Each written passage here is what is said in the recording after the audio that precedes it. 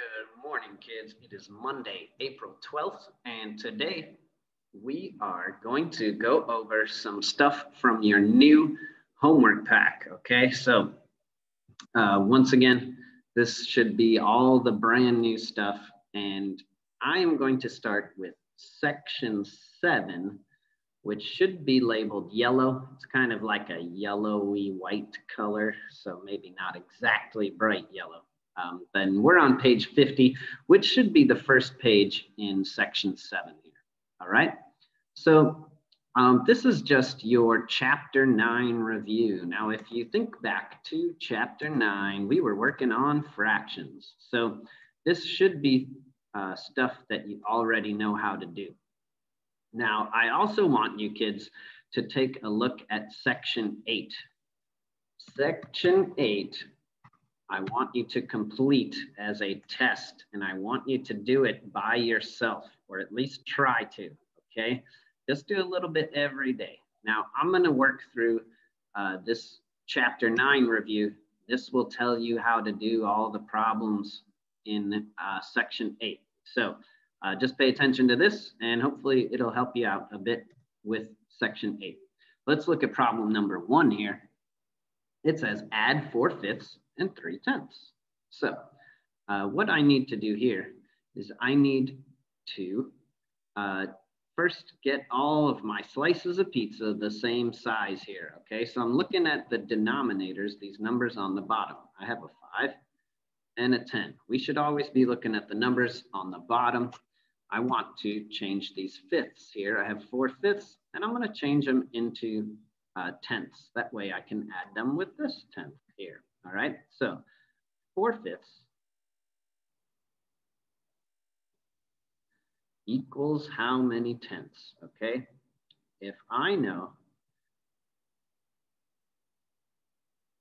5 times what equals 10, okay? 5 times 2 equals 10.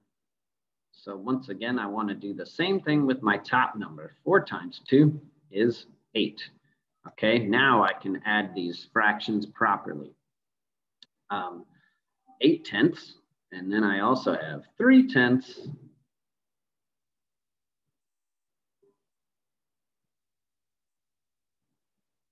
This tells me, all right, now I have 10, I have 11/10. Oh, I see what they did here. There's an extra step here. This is an improper fraction. My top number, my numerator, is bigger than the denominator here. So I'm going to change this into a mixed number. If 10 slices equals a full pizza pie, I have 1 full pizza pie, and then I have an extra 1 slice there. So I should have 1 1/10. All right, let's try another one here. So our answer here should be 1 1/10. Please do not just write these answers. Please write all these wonderful steps. Number 2, subtract. Now I want to subtract 11/12 from 3. All right.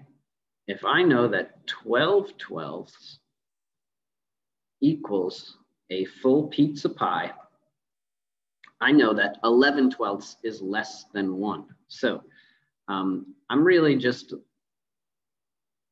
trying to, my number is going to be 2 something, okay? Because I'm just subtracting less than 1, and I've changed 1 pizza pie into 12/12, okay? So I'm really just doing 12/12 minus 11/12. And I should be left with 1/12 here. So my full answer is going to be 2 1/12. Okay, let's check out these next set of fractions here.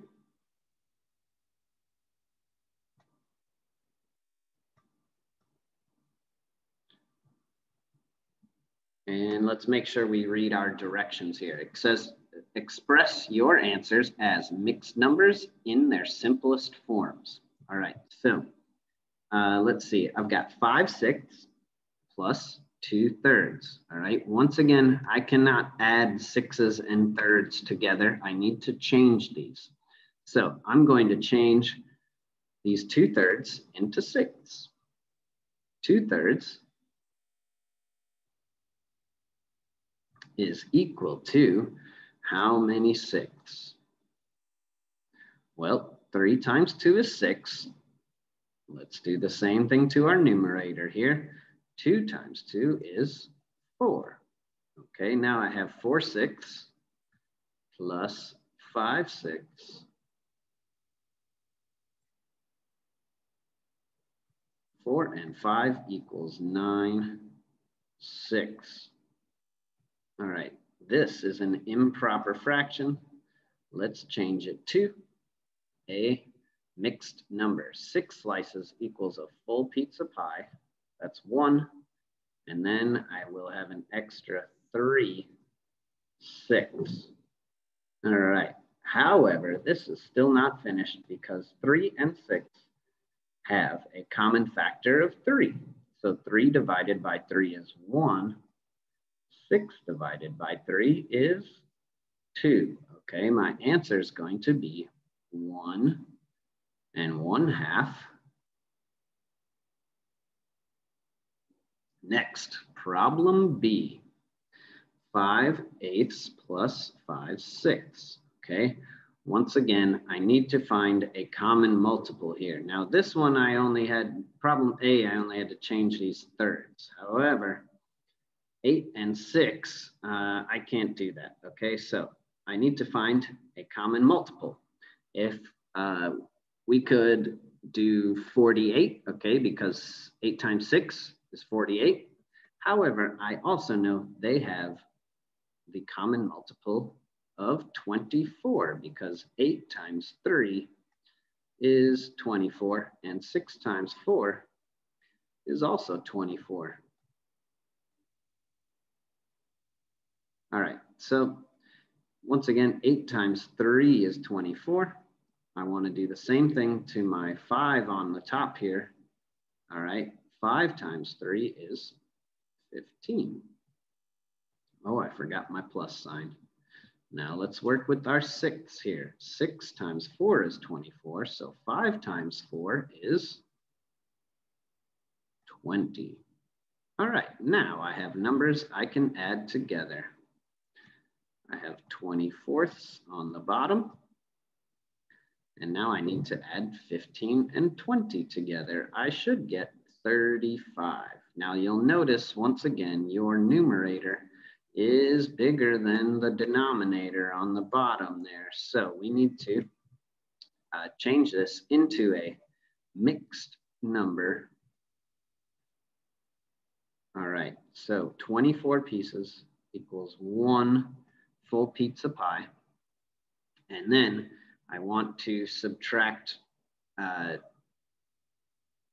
24 from 35. Okay, that'll give me my number of extra pizzas. So I should end up with 11 here. So I'm going to end up with 11 24ths.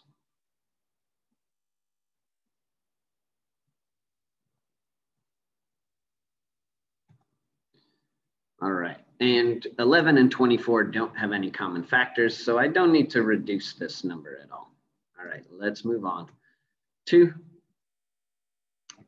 problem C here. Now they are trying to confuse you because they are giving you extra numbers here. Okay, we could try to convert this 1/2 into 6. However, there is an easier way to do this.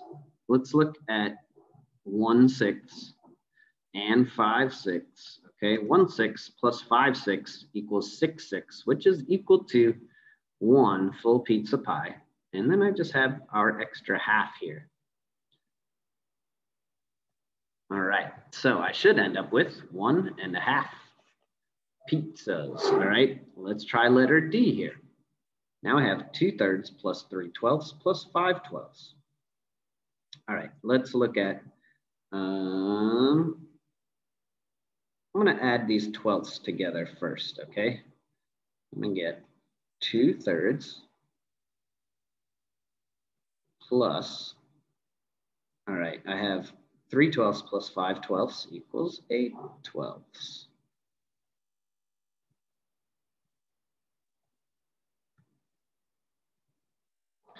All right, and so this I could do one of two things. I can change these thirds into 12ths, or I can change the 12ths into thirds, okay? It works both ways. So I'm gonna go into thirds because then that will save me a step when I reduce things. All right, so this time my numbers are getting smaller. This means I need to divide, okay? 12 divided by 4 equals 3. Let's do the same thing to this 8. 8 divided by 4 equals 2. All right, so funny how that works out. We have 2/3 plus 2/3 now. So 2/3 plus 2/3 is going to equal 4/3, or 1 1/3. All right, let's keep going, kids. Now we are subtracting.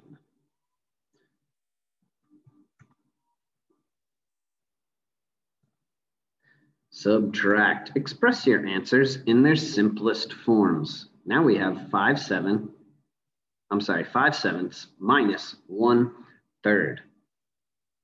So 5 sevenths and 1/3. We want to find a common multiple between our two denominators on the bottom. So I'm going to change each of these into 21sts. Because I know I will find 21 on the 7 multiplication table and the 3. So 7 times 3 is 21. So 5 times 3 is 15. And let's do the same thing with our third here. 3 times 7 is 21. So 1 times 7 is 7. All right. Now, this is a problem I can work with. So once again, we are in 21sts. And we just are going to do 15 minus 7 is 8. All right. Can I reduce this at all? No.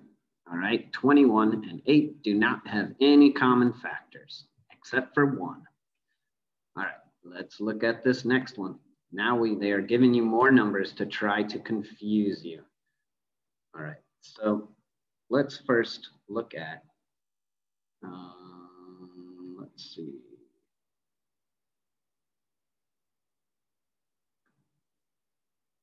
We're starting with 7/8. Let's take away 1/4, okay? If I know that 1/4, I can change this into 2/8, all right? So 7/8 minus 2/8 is 5/8 minus another 3/8.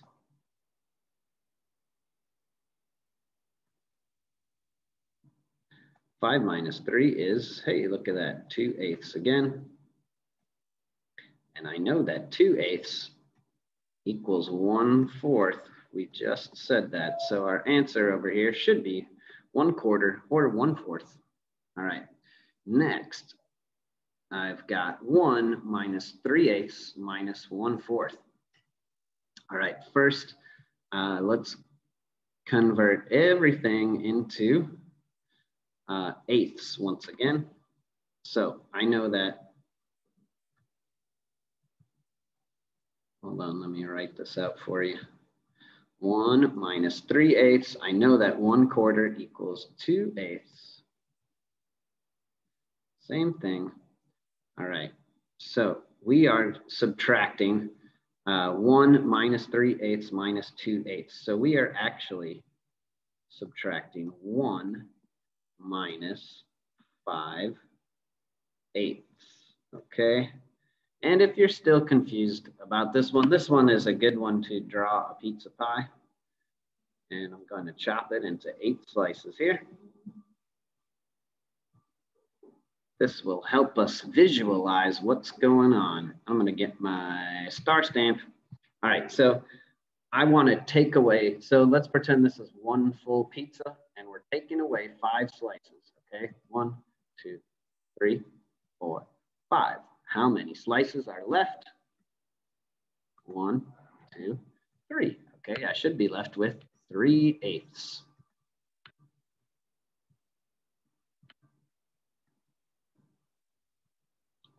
All right, and finally, let's do letter D, 4 minus 1/6. Okay, so we are subtracting a number that is less than 1. So I know my answer is going to be 3 and something. Okay, now if I am dividing my pizza pie here into 6 slices, I know that 6/6 here is 1 full pizza. Oh, these are not good slices. So therefore, if I take away 1 slice, how many will I have left? 1, 2, 3, 4, 5. I have 5/6 left. So 4 minus 1/6 is going to be 3 and 5/6. All right. Number 5. All right, I'm gonna clear out all this stuff. And it says Rose spent 1/5 of an hour cleaning the table and 3/10 of an hour washing the dishes. After she had finished her housework, Rose spent 4/5 of an hour reading a book. All right, how much time did she spend on her housework? And how much more time did Rose spend on reading than on her housework? Okay, so let's figure out exactly what this means. We want 1/5 of an hour, and here we have 3/10 of an hour. And this is the cleaning the table. That must be a very big table, and or maybe a very messy table, and 3/10. So let's change everything to tenths here, okay? That will help me out. All right, so these are both chores or housework. 1/5. Also, kids, make sure you write down all your work here, okay? I'm giving you all these wonderful answers. 1/5 equals how many tenths? 1/5 is equal to 2/10, okay? Because 5 times 2 is 10, so we do the same thing on the top here. 1 times 2 is 2. All right, so now I have 2/10, and then I'm just gonna add it to here. So 2/10 plus 3/10 equals 5/10.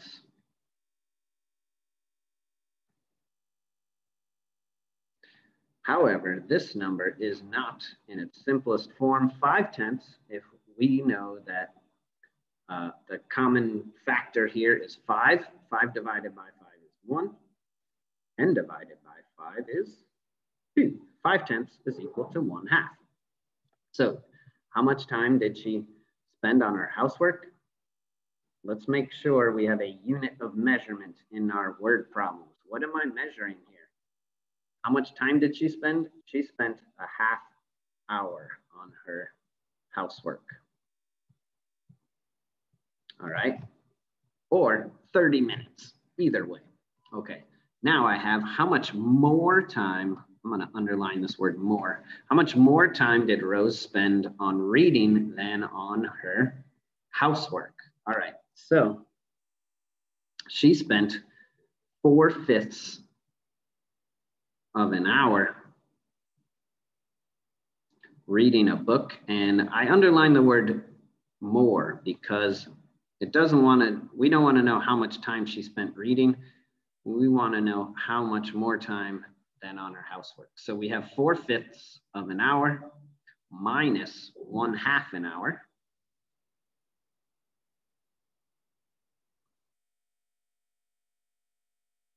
Equals the amount of time she spent, I'm sorry, the how much more time she spent reading than on the housework. So once again, I'm going to change these into tenths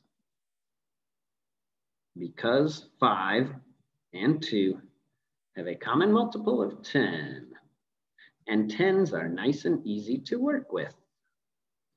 All right, 4/5, 5 times 2 is 10, so 4 times 2 is 8. And we already know that 1/2 is equal to 5/10. Now I have 8/10 minus 5/10. We should end with 3/10 of an hour. All right, and now we are finished. Make sure you write hour here, okay? Or H. H is fine because they just wrote H over here. All right, kids, that is all for now. We will continue this tomorrow. All right, we're gonna run through these. Oh, there's only one more. Okay.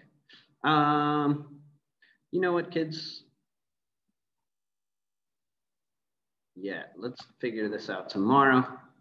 And that's it for today. Make sure you're working on section 8, okay? If you can figure out how to do these word problems, I will be very impressed. We should all know how to subtract and add fractions at this point, okay? So yeah, just look at section 8. You could probably do most of it by yourself, and then I'll help you with it next week when we come back into class. All right, that's all for now, kids. I'll see you tomorrow. Bye-bye.